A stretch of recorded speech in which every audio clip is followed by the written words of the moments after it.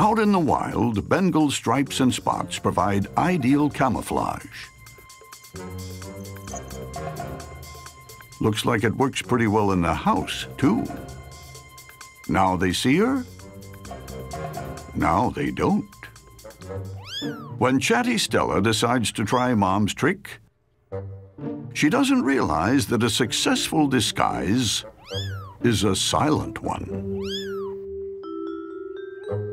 Walter's been watching and is ready to give it a go.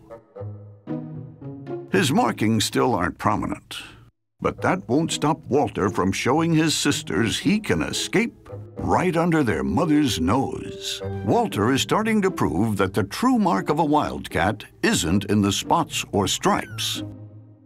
Sometimes it's just about being wild at heart.